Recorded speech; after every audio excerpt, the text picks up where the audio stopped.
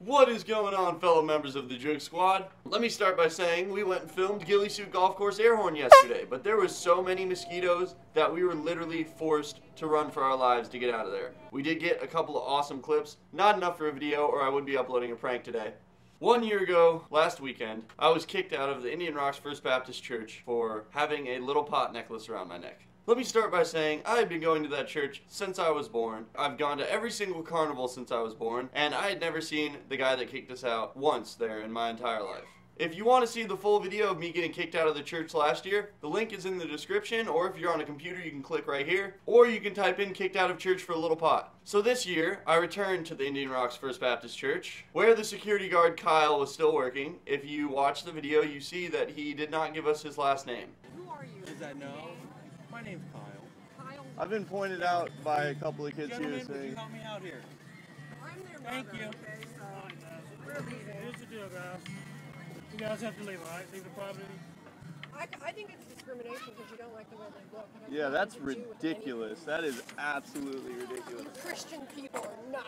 I have been coming here my entire life, and I've only seen you here this year, and I'm being kicked out.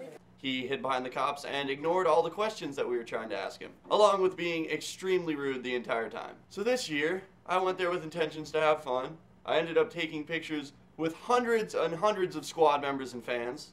Thank you all of you guys, you're all awesome. My Instagram has been blown up this last weekend, it's been pretty funny. I was planning on heading over to the Jamboree when I get a call from my brother saying the same security guard that kicked me out last year was giving him and his friends a hard time. They were dancing to the Nay Nay, a very popular song amongst the youth these days. So basically they were just standing, dancing, playing music and having fun when everyone's favorite security guard, this guy, here's a quick little clip of him last year being extremely rude to me and accusing me of selling drugs to people on a church property.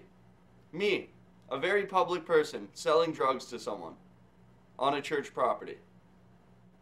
Yeah, for what? Disruption of the campus.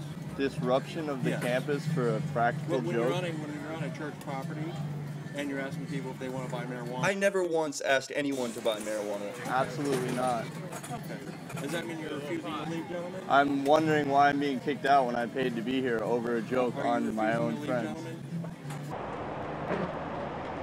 You guys need to leave. You are.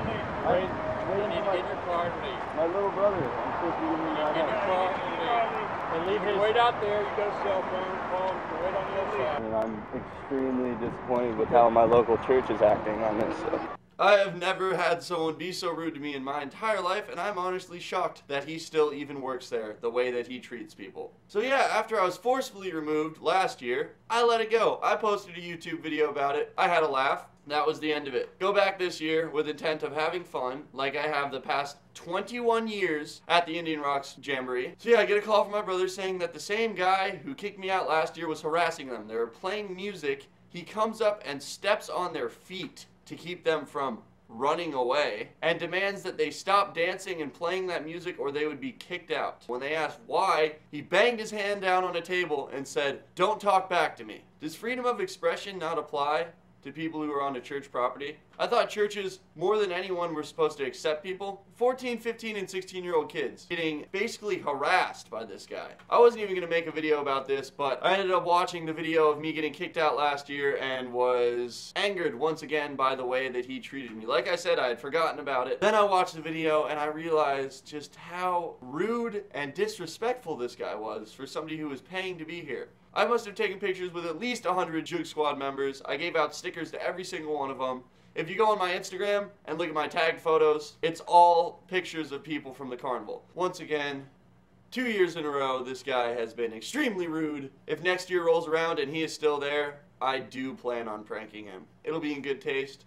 Hopefully he'll laugh, but track record shows I'll be kicked out. So yeah, if you haven't seen the Kicked Out of Church for a Little Pot video, once again, you can find the link in the description. I just had to speak my mind on this topic because it really angered me to hear that he stepped on my little brother's foot. I went there and actually tried to find him so that I could bring it up to him and confront him for basically assaulting a minor, but he was not there, sadly. Like I said, it made me very angry. I don't hold any grudges, but I would like to film a prank on him because he is not nice.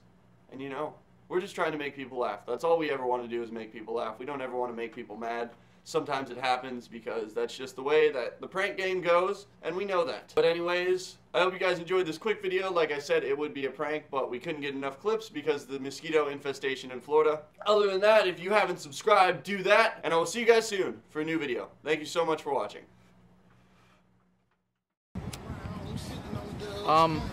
Dude? You're on fire!